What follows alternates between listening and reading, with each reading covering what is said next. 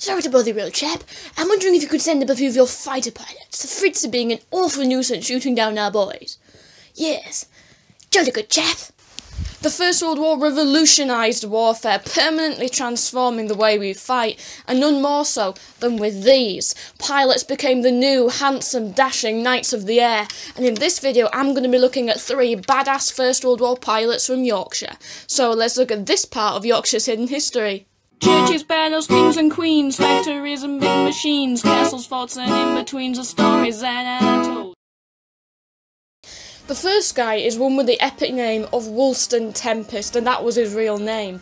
He'd already served in the King's Own Yorkshire Light Infantry at the Second Battle of Ypres and suffered gas damage. This was the first time the Germans had used chlorine gas on a large scale, and that too totally transformed warfare. After coming home to recuperate, he decided to join the Royal Flying Corps. Now, the Royal Flying Corps was the original Royal Air Force. It was created in 1912, and on the 1st of April 1918, it merged with the Royal Naval Air Service to become the Royal Air Force which we know today.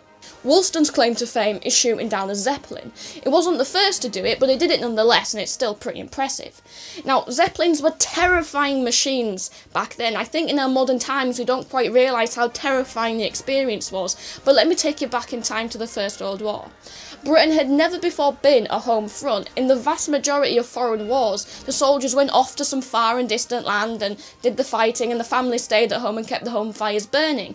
And apart from the mild threat of invasion from France, they weren't in any danger, but for the first time, everyone was in danger from these great balloons of death in the sky, so it was utterly terrifying for people. Point being, anyone who could shoot down a Zeppelin was a hero. This is where Woolston comes in. Zeppelins had bombed British cities as early as January 1915, and so when he joined the Royal Flying Corps, he was assigned to a home defence squadron in Essex. And so, on one dark night in October 1916, he was patrolling the dark skies of London when he saw a Zeppelin. He zoomed towards it, dodging the anti-aircraft fire which filled the air, and let rip a great burst of machine gun fire into the belly of the balloon. These were incendiary bullets. The British had realised that ordinary bullets couldn't do the job, and he recalled seeing a soft glow start in the belly of the balloon like a Chinese lantern before the entire thing burst into flames. Now, the crew were faced with a terrifying decision. Do you stay in the balloon and get burnt to death, or jump out to almost certain death? Many jumped, none survived the crash, and Woolston managed to get his plane out of the way just in time before the great fiery balloon crashed to the earth. Now, thousands were watching this spectacle in the night sky, and for this Woolston was awarded the Distinguished Service Order. He went on to become a bit of a pin-up hero and was featured in a postcard with other Zeppelin killers. He went on to have a highly successful and illustrious career in the First World War. The next pilot is the ace, literally, Ronald William Turner, who was born in York. He transferred from the Yorkshire Regiment to the RFC in December 1917. He was part of 20 Squadron, the most successful and highly decorated squadron on the Western Front. They accumulated a total of 613 combat victories, with over 40 aces, a Victoria Cross winner, and over 60 other medals won. From May to July 1918, he shot down 9 German planes as a gunner in a 2-seater plane, including 3 in one day, and was later awarded the Distinguished Flying Cross.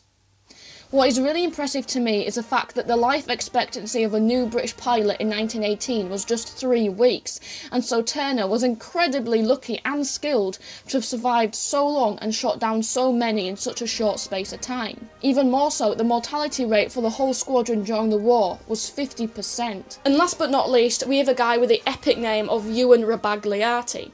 He was born in Bradford, and his surname comes from his Italian ancestry. Like Woolston, he started off life as an officer in the King's Own Yorkshire Light Infantry before becoming a pilot in 1914, and his claim to fame is that he was the first British pilot to shoot down an enemy aircraft in the First World War. His squadron had arrived in France just 10 days after Britain declared war on Germany. He went on to have an illustrious career in the First World War. It was mentioned in dispatches 3 times, awarded the Military Cross, the Air Force Cross, and even this French one which I don't know how to pronounce. He even reached the rank of Lieutenant Colonel. What makes his life really exciting though is the amount of stuff he did afterwards. He was an amateur racing driver and even served in MI6 during the Second World War. That's all I've got time for today. I hope you've enjoyed this video and I hope you've learnt something new.